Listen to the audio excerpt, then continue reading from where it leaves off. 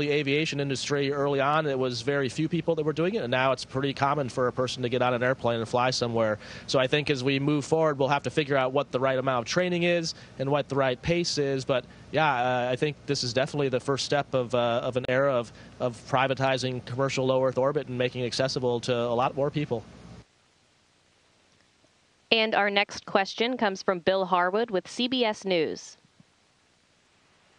Hey guys, Bill Harwood at the Kennedy Space Center. I'm going to waste my question with a standard reporter question for crews coming home. I'd like each of you to tell us what you're looking forward to the most back on Earth after 6 months, 5.5 months in space. Thanks.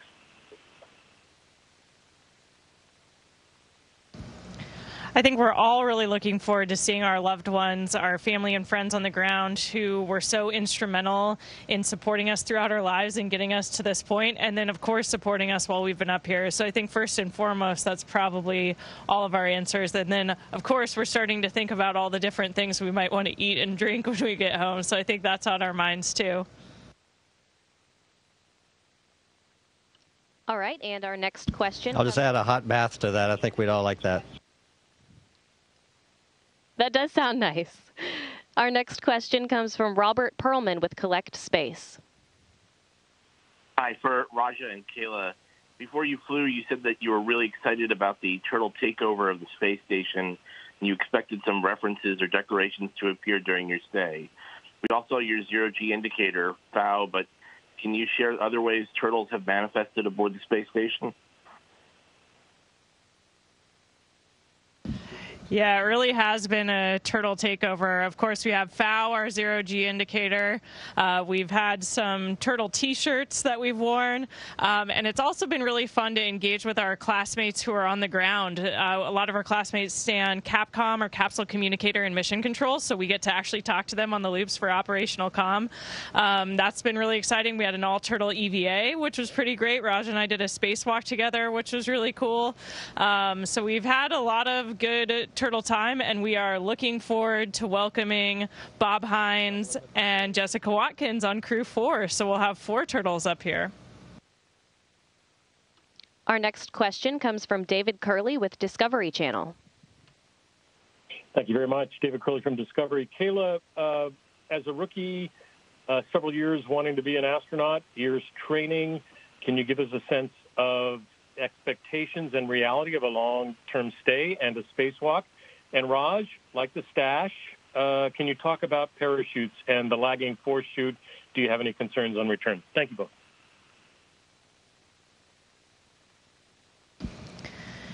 Yeah, I think for me, this mission has been such an incredible experience. And, you know, having 3 first-time flyers on the crew, it's been really special to have this experience, and especially to have Tom here as a mentor to kind of show us the ropes. And, of course, we had Mark Vandehei with us for the majority of our mission, the second half of his year stay. And I have to say, we really feel like we're super well prepared by our training on the ground to experience this, but there's only so much you can prepare for. I think you can intellectualize the experience of living and working in microgravity, but until you experience it, you don't really know what it's going to be like. The spacewalks were absolutely incredible. That was something I was really hoping I would get the chance to do, and we were super lucky because we all got the chance to do a spacewalk during this mission, and that was kind of a crew goal. We didn't know if it would work out because of the scheduling, but we had a fantastic time out there doing some amazing work, looking down at our beautiful planet. And for us, I think that was a really, you know, kind of the ultimate experience to have together, and really valuable developmental for future missions. And when we start to think about things like going back to the moon, doing a moonwalk, I think that's the best way we could have possibly prepared. Yeah, and thanks for asking the question. So the mustache is a tribute to General Oles. So there's an Air Force tradition called Mustache March that goes back to that era. Unfortunately, I was doing spacewalks in March, so I couldn't grow a mustache and not interfere with the ComCap that. But I still owe the Air Force a few weeks, so I'm taking it into April. As far as the shoots, so there's tons of people on the ground that look at reviews, look at that data. One of the good things about having 4 shoots on a system is that you can actually do just fine with 3 of them. So all the lagging shoots we've seen have been within the family of what they predict and within the models, and all the nut descent rates have been completely nominal. And so it's all well within the expected behavior. I mean, visually it looks odd when you see it, but it's not totally unexpected. That chute system is super complicated, but we have total confidence in the system, and more importantly in the people who are asking all those questions, looking at the data, the imagery, the models. And so, yeah, we are feeling pretty confident and ready and trustful of the system and ready to go home. Our next question comes from Zach with the Launchpad News. Yes, good morning, Space Station. Zach from Edmonton, Canada. Raja, Matthias, and Kayla, this was your first space flight. Could you maybe each share something you found surprisingly easy to adapt to during your long-duration stay? Maybe something that was challenging and how you overcame that. Thank you so much.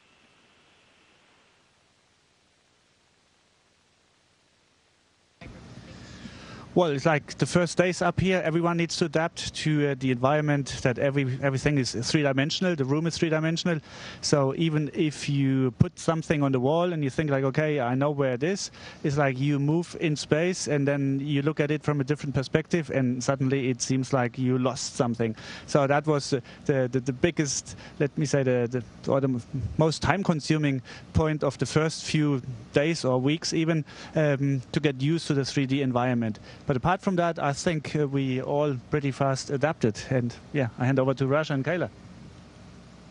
I'd say very similar to Matthias, just orienting your eyes, and as you come around a corner in the module, it takes a while to be able to come around the corner in any direction and realize where you're at and instantly orient. And I think now, kind of going back to that point about the private astronauts, it's funny to watch them, relearn that process and always try to orient up and down, whereas we just kind of fly around corners in whatever orientation we have to be, and it just naturally happens. The brain's pretty amazing.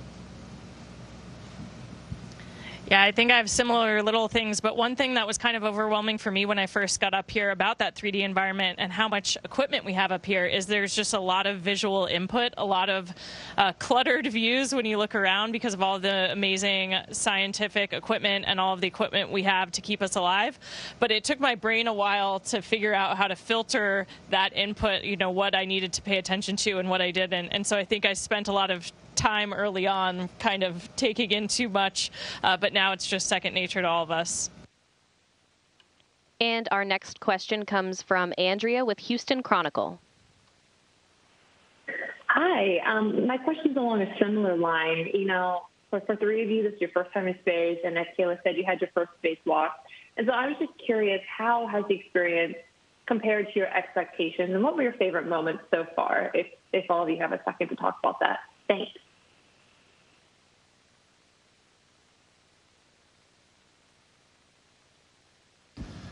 Well, I mean, it's like, if I need to summarize like the highlights of this mission, definitely it's the launch, sitting on the rocket and being like accelerated from 0 to 28,000 kilometers per hour within a few seconds or minutes. And then arriving here on the station, like opening the hatch, it felt like, I know this station, and obviously we all know it because we trained so long for it, but then it was completely new and then we had to discover it. So like exploration inside the space station definitely was also a highlight. And then the spacewalk. It's entering again a completely new world, stepping out of this fabulous station and being out there in space. So these were definitely my three highlights, and hopefully the landing will be the next. I think for me, just the simple act of looking out the window is probably the highlight of up here, and that's something I try to do every day, every night, and whenever I have the opportunity, because it's just something you really want to just relish as much as you can. And so that for me has been the highlight, and far exceeded. I mean, I think I academically understood what it would be to look at the Earth, and you can look at it on a computer, you can look at the HD cams on the NASA feed of what it looks like, but to actually take that in with your eyes, it's pretty overwhelming. I think for me, the most impactful thing has been the opportunity to work not only with our crew, but the amazing flight control teams all around the world.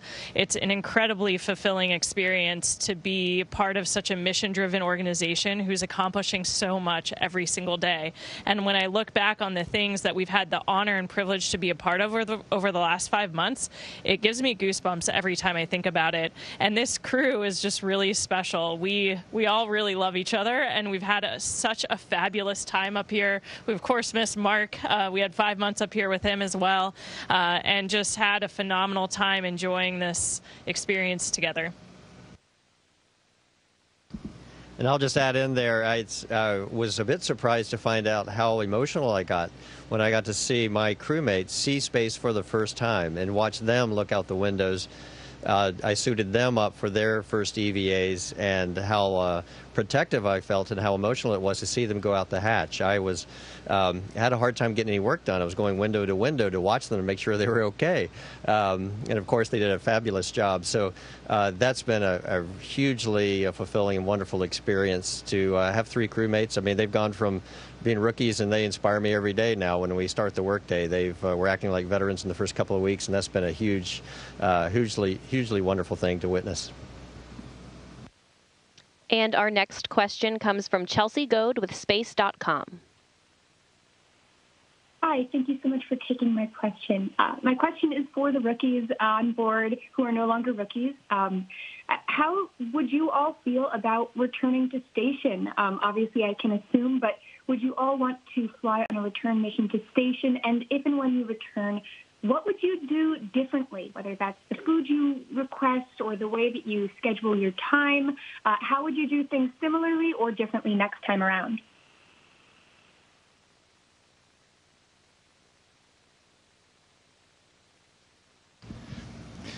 Well, plan my time differently. I think that's difficult because we are all planned for by the ground, and so the ground decides what we are doing and what the activities are. But definitely I would study harder, like geography or our planet or the highlights. Now I've seen the beauty of our planet Earth, and I want to learn so much more. I'm curious, and I also want to visit these places that I've seen from space here, like down on the planet. And so next flight, hopefully I prepare better, study harder, so that I just look out of the window and know exactly where I am.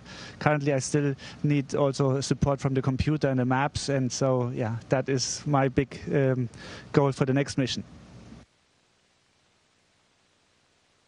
Yeah, I think for me it's partially a result of COVID, so I think naturally it may be a little bit better, but we didn't get the opportunity to travel to a lot of the places and meet people in person. So I think for me, one of the missing pieces, or one of the things I'm sad about, it's amazing science we get to do, but it'd be really even better if you got to meet the people you're talking to in person. And so we're making life-changing discoveries up here on the behalf of the scientists and engineers who thought of these things, but we only get to hear them over the radio, and so we didn't get a chance to meet them in person, or at least not without masks on, over a Zoom call or Teams call. So I think in the future it'd be really good, and even in post-flight, to go back and meet some of those teams and see the impacts of what that's doing. So I think that would be what I do different next time.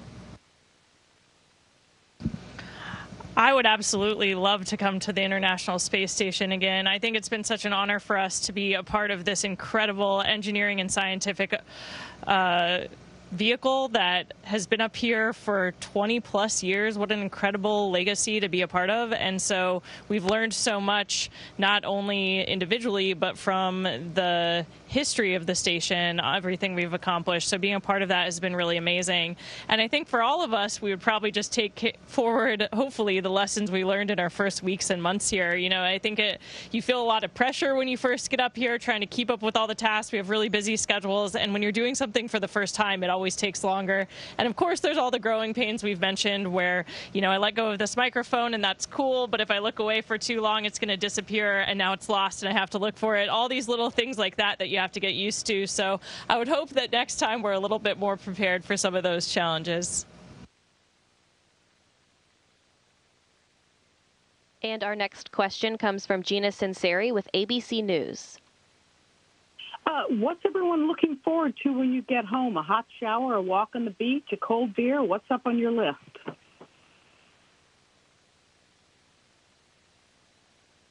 Yes. One thing that in looking out the window, that I miss a lot, I miss our planet.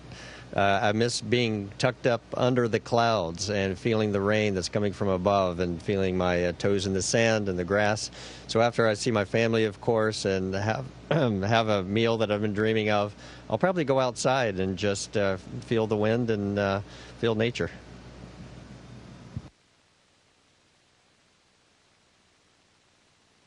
And our next question comes from Stephen Clark with Spaceflight Now. Thanks for taking my question. Stephen Clark from Spaceflight Now.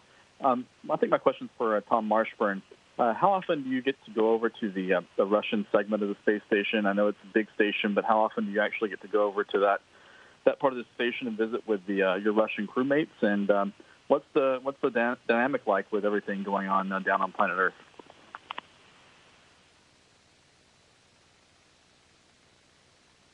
Yeah, actually, I mean, it's open traffic between the two areas of the module, the Russian segment and the USOS. So every day we go over there, and we often have a meal, usually have a meal together at least once on the weekend, maybe watch a movie together. And, of course, we have tasks that they have an EVA coming up. We've been over to work with them on that as well. So it's been a very collegial, very friendly relationship together up here, and we're working together. You know, we rely on each other for our survival. It is a dangerous environment, and so we just go with our training. We go with recognizing that we are all up here for the same purpose, to explore and to keep this space station maintained and to keep performing the science on in our laboratories. And so that is all we focused on. So the dynamic hasn't changed. You know, we have about a 40-year history of working with the Russians, and that is all still very much in work and in play here. And it's been a real pleasure working with our colleagues. Our next question comes from Bill Harwood with CBS News. Yeah, I just wanted to follow up on Gina's question. My earlier question, we heard from Kayla and Tom about what they're looking forward to. How about Raja and Matthias? Could you give us some sense of what you guys are looking forward to when you get back? Thanks. Yeah, I think very similar in terms of the immediate things. You know, I can't wait to see my wife and kids. They'll hopefully get to meet us on the plane when we land. And so, yeah, giving them all hugs. I think, you know, I get goosebumps just thinking about actually that moment of getting to see them. I mean, just seeing the pictures of my kids, how much they've grown in 6 months since they're younger. It's pretty amazing and makes you realize how much you've missed.